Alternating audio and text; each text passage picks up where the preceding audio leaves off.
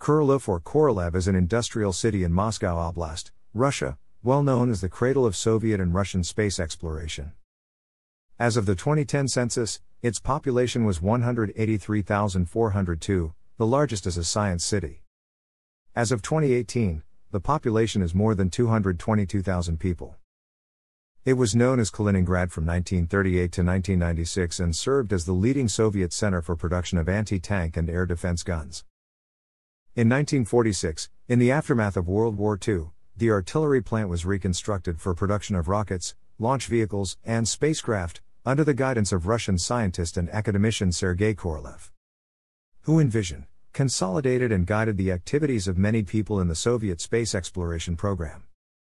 The plant later became known as the kərředət़lʃf. When the Vostok space vehicle was being developed, this research center was designated as NI-88 or PO Box 989.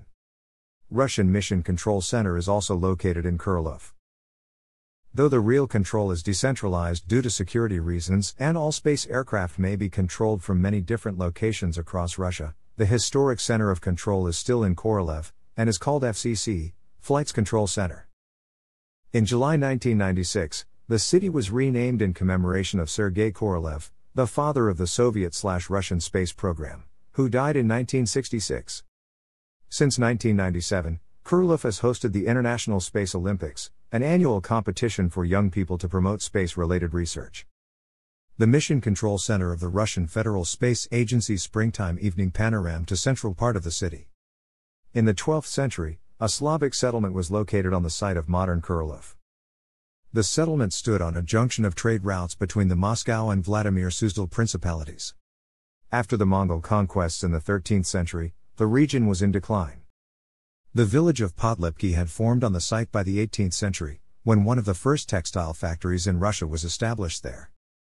From the late 19th century, Podlepki was also known as a dacha village frequented by many literali, as can be witnessed by the name of Podlepki Dock near railway station. They later moved their dachas to Peredelkino in Moscow's southeastern suburb, when Podlepki became a closed city. In 1924, the first Okpu working commune in the Soviet Union was established at Podlepki.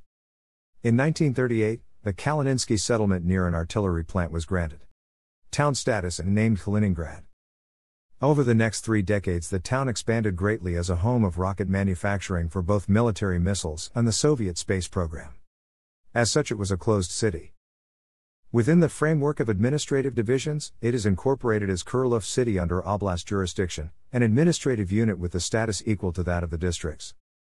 As a municipal division, Korolev city under Oblast jurisdiction is incorporated as Korolev Urban Okrug. In June 2014, Yubiliny, Moscow Oblast town under Oblast jurisdiction was merged into Korolev city under Oblast jurisdiction, and on the municipal side, Yubiliny Urban Okrug was merged into Korolev Urban Okrug. The town of Yubiliny ceased to exist as an independent entity. As of January 1, 2016, Korolev was in 93rd place out of 1,112 cities in Russia based on demographics. On June 2, 2014, the city of Yubiliny officially became a part of Korolev. With a total population of 220,000 people, Korolev became the third largest city in Moscow Oblast based on population after Balashikha and Khimki.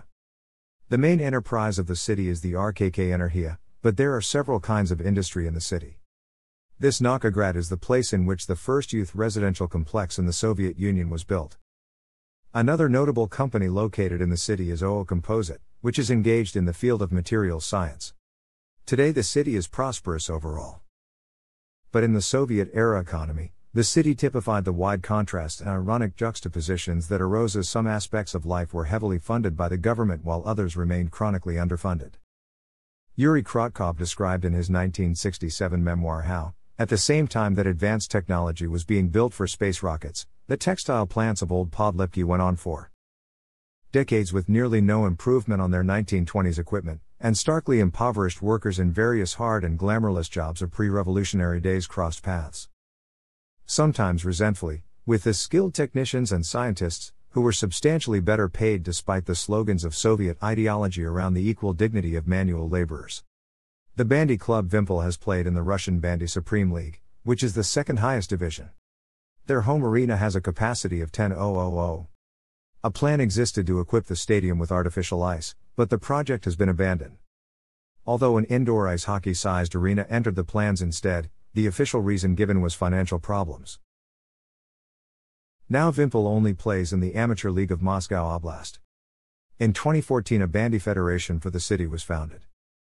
The area was a place of elite dachas at the end of the 19th century and beginning of the 20th century. Many famous people, such as Konstantin Stanislavski, Anton Chekhov, Valery Brusov, Boris Pasternak, Anna Akhmatova, Isaac Levitan, Pavel Tretyakov, Marina Tsvetaeva, and Vladimir Lenin, lived here. Korolev is twinned with population of Russian Federation by municipality from January 1, 2016. 1 2016. 31. 1 2016. RAR. Thanks for watching.